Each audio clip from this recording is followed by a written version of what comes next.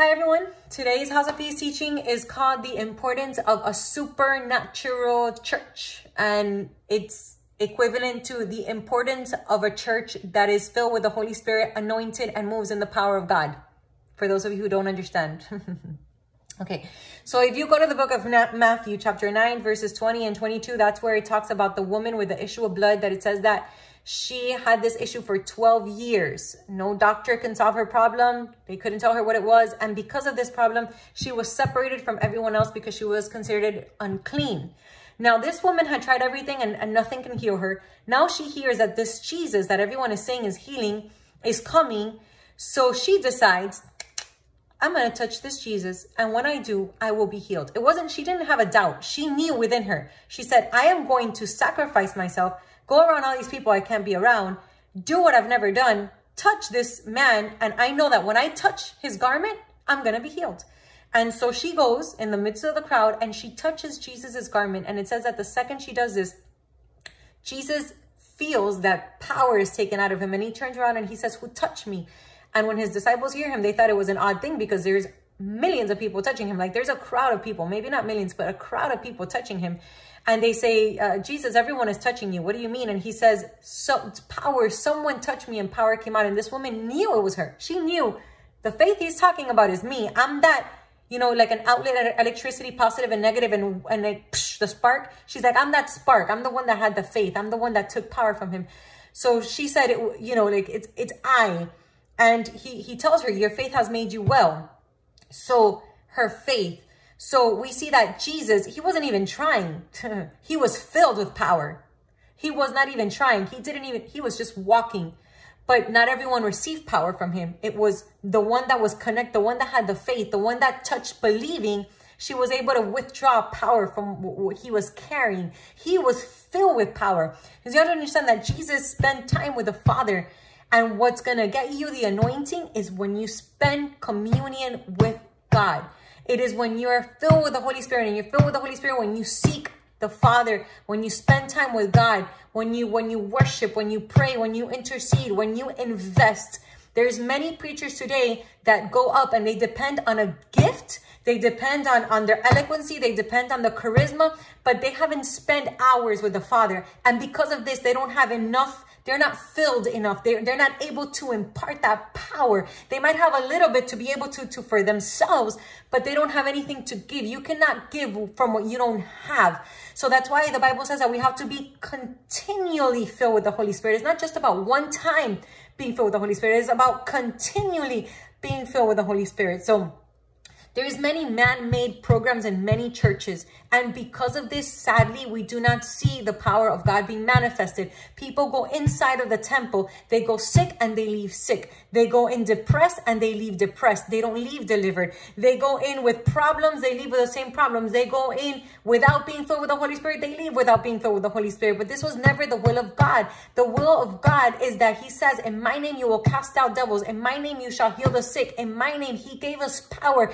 He left the Holy Spirit. What a gift. He said, you will not be alone. I will leave with you the Holy Spirit. He will be your teacher. He will be your guide. He's the one. When the apostles would pray, they would pray, Father, use us to heal. How many men and women of God that are in high positions ask God, God, use me to heal. Use me to demonstrate your power. This was the will of God. This was the will of God. Jesus says, greater things you will do than I did. What greater things are we doing? And some people say, oh, but that was in the old times. Just like some people say, oh, yeah, but God used to talk in the old times.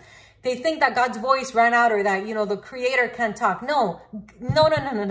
God's voice did not run out, and the power of God did not run out, and the Holy Spirit is still on earth. So the same Holy Spirit that used the apostles back then are still using the men and women of God. And if that's so, then how come Paul, that wasn't one of the apostles that walked with Jesus, still moved in the power of God? Because if you go to the book of Acts 19, 11, 12, it says that God worked unusual miracles by Paul's hands, and even people would bring handkerchiefs to him so that he can pray over them and the people could get healed. He wasn't one of the 12. And after Judas, the one who replaced him was Matthias. It was not Paul. Paul was another apostle that God chose after the 12 apostles, because some people say, no, it's only the 12 apostles. No. There was other apostles after the 12, and there's still apostles that God is raising up, because God says that he rose up the 5 ministries. And he talks about the 5 ministries. He talks about the 5 ministries. So I don't understand why people want to change things and people want to make it seem that God can't heal anymore, or that God, you know, the Bible says, has God's hand fallen or something like that? Has it fallen short?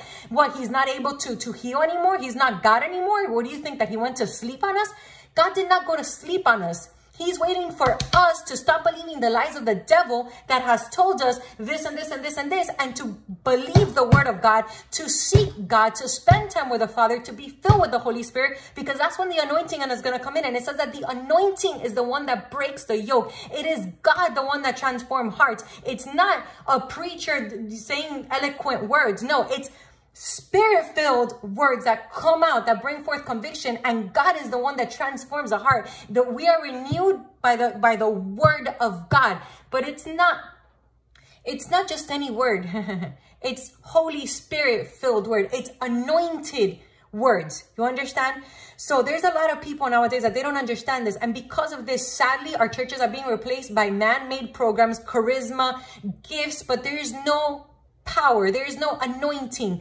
Demons are not even afraid to go inside of the church. They're not afraid because they're not going to get cast out. So who cares? Though when the people leave, they're going to continue to do drugs. When the people leave that are bound to cigarettes, they're going to continue to smoke. When the people leave that are addicted to sex, they're going to continue to have illicit sex. They don't care because there's nothing confronting their sin. So Sandra, how do I know when I'm in a church that is Holy Spirit filled? Oh, I'm glad you asked. 4 characters. Number 1, it has character, meaning it's not going to compromise, meaning it's going to preach the truth. It doesn't matter if people get offended. Jesus did not care if people would get offended. As a matter of fact, there was once that a lot of people started leaving him, and he looked to his disciples and he says, well, what, you want to leave too? Because if you want to leave, you know, it's like saying, there's the door. And the disciple says, where will we go? Only you have words of life. Do you understand? So Jesus was not afraid when people will be offended, because he knew that the truth will set you free. And he knew that not everyone wants to hear the truth. Because even the rich man, when he came to Jesus and he says, what must I do to be saved? And Jesus told him this, this, and this, and this. He says, oh, I already do that. And Jesus says, okay, there's one thing you haven't done. Leave all of your riches and come to follow me. And it says that man turned away sad and left. And Jesus said, it's going to be harder for a rich man to be saved than for a camel to go through the eye of a needle. So Jesus was never afraid to offend people. Jesus wanted to speak truth because he knew that only truth would set forth free and would transform lives. 2, authority. Jesus Christ gave us authority.